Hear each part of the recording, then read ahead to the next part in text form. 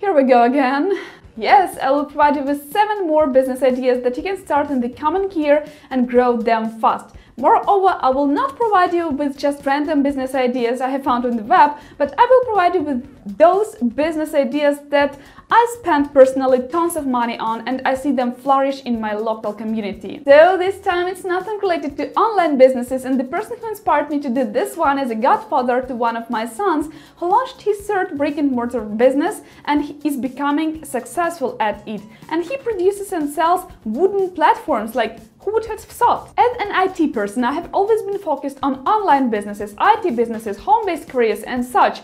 But lately I have noticed that there are a lot of brick-and-mortar businesses like here in my local community who start small and then grow like crazy. So if these ideas work in third world countries, they can definitely work in developed countries. Hi, my name is Olga. I run a software development agency and this YouTube channel where we discuss everything related to home-based career and online businesses. So subscribe if you haven't already to not miss the new comings, and if you're a veteran here, welcome back. The first brick-and-mortar business you can start in 2020 is bakery. If you enjoy baking, there is a huge customer base of those who love baked goods out there. That means there are plenty of opportunities out there for entrepreneurs to build businesses around baking. And there are so many options here around bakery, for example, birthday cakes or wedding cakes.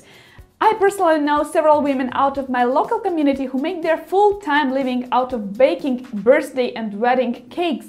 And some of them actually brand their business and grow their business.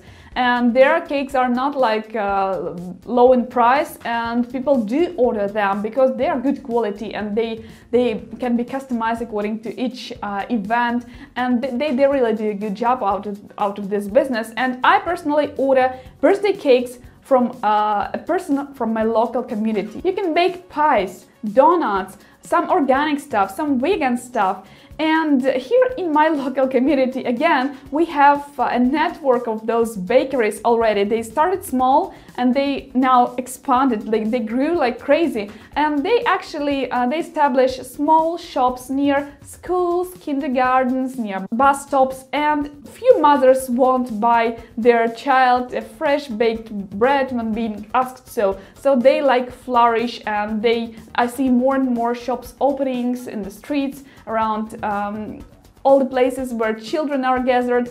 And yes, people make a really good thing out of this business. Same works with food trucks and coffee carts. Again, I see it all over the place here.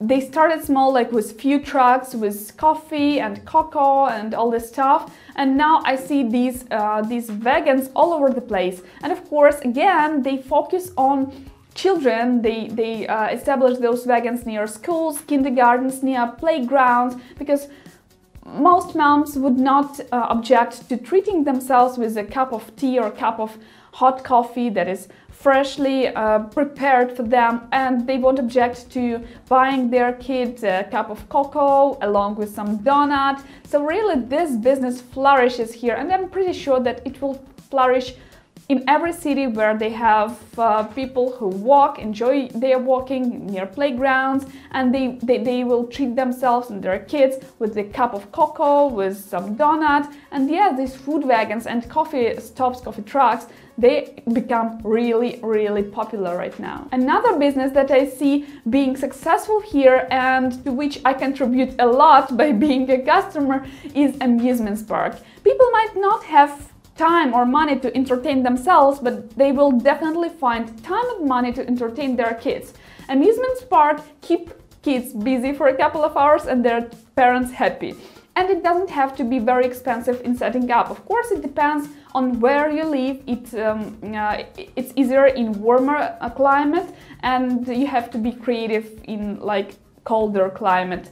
But here in my local community, where we have warm months from April till late October, it's easily done. People buy a few bouncy houses, few cars on the radio, and some labyrinth, and here we go! So they're ready to pick up your money and keep your kids entertained. This brick-and-mortar business, it's a lot of my budget for sure, and my advice for you, if you want to make money, build brick-and-mortar business that is focused on kids, because That's how things are. We might not find time and money for ourselves, but we will definitely find time and money for our kids. That's just how things are. By the way, have you ever tried offline businesses, and have you ever thought about starting some of them? And which business do you find the most attractive? And another comes naturally, and that is daycare center. Again, this is something that could never be replaced with online initiatives. People have to take their kids somewhere, and they need places where they can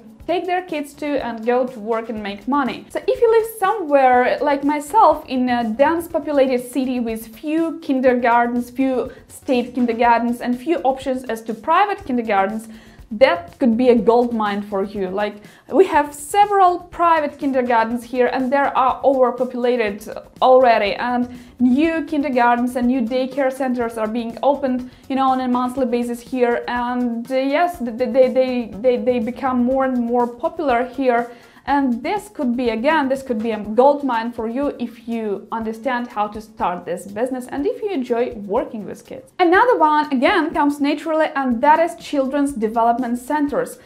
And again, the options here might be numerous. Those could be early development centers where they take kids from the age of 1 year and they develop the kid through some games, playing, some sort of activities. And there are a little bit development centers that are focused on kids starting 3 and 4 years old, and they teach children how to read, how to write in a playful mode, how to learn foreign language, and they do teach them foreign language because, for example, here in Ukraine we speak 2 languages, it's Russian and Ukrainian, and yes, the child has to speak 2 languages from the very start, where all of us are bilingual here, and children start learning English starting the age of 6 when they start going to school.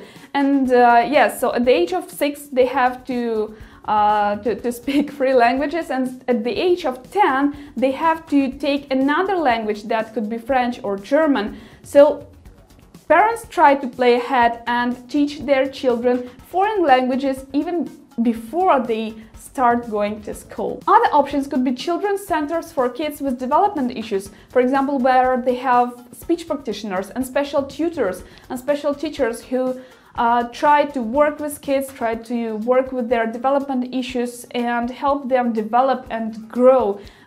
Again, there are more and more children with different sorts of development issues like autism and ADHD.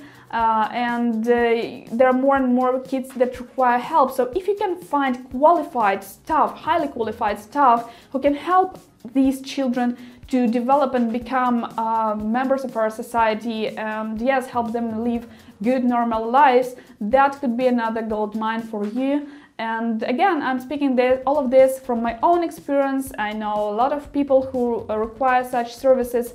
And yes, I do know that this is in high demand as of now. The next business I found to boom in my home city is dance studios. For some time, the industry were not like very active, but then those dance studios started appearing all over the place. And again, they have the clientele, so it means they run their business and it works for them. And again, those that are children-oriented make more than those that are adult-oriented. But again, it depends on what you can propose in terms of services. Because again, parents find time for their kids, but they might not find for themselves. And again, I personally use this service.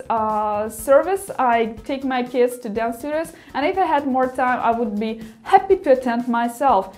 So another option could be some fitness studios, for example, for women, because women sometimes are shy and they do not like gyms where there are a lot of men and they feel themselves uncomfortable. So if you can open some small fitness studio for women specifically, then again, this could be another idea that will flourish. Another option is photo studio, and again, this business, brick and mortar business, have resurrected itself from the ashes, because nowadays we all have our cameras, our iPhones, our mobile phones, and most of us can do pretty nice pictures ourselves. So if you decide to start some photo-related business, then you should be really good at what you do. You should not only have perfect lighting, perfect camera, some nice setup, just not just some green screen or something. You have to create something interesting so that people come to you. And of course, you have to teach other people how to, sit in the right position, what to do. Yes, you have to make people look their best, and that is a hard job to do. I do know that. And I personally, I use photo studio services when I decide to renew my social media photos. By the way, it's time for me to renew my social media photos, and you will be the first to witness that. So what is it that I'm trying to say you in this video? Well, it's simple, that opportunities lie everywhere. You just have to look around and see what your local community needs. And again, you should understand who lives in your local community, who your target audience is, what their pain is. In my community, again, this is a dense populated city with lots of kids here, and of course, any business that you will start and that will be directed to children will flourish. But if you live in other type of community, consider what you can offer to the people that you're living with. Another advice I'm trying to give you is that there are a lot of opportunities made on brick-and-mortar businesses, so do not limit your thinking to online businesses only, because there are a lot of money made offline, and you should consider that if you think of starting some sort of business for yourself. For myself, I do admit that I consider starting some offline business further along the way when I'm done with all of my current projects and all of my current ideas, because I feel that there is a little bit of a less mental stress in offline businesses. And this is something I feel that I need, because as a person who worked all her life with her mind and with her mental abilities, I feel like I need a break and I need to shift a little bit, but that is only after I finish all of my current projects. If you feel like brick and mortar businesses are something that you would like to start with, make sure to grab my list of 30 more business ideas that you can start today. Most of them are offline businesses, so grab that template if you haven't already and let me know what you think of it. Of course, do subscribe if you haven't. Turn on the notification bell to be the first to watch my next videos. Give me a thumbs up and comment on the video. I would love to talk to you. Thanks for watching till the very end. Have a great week, have a great mood, and see you next Wednesday. Bye!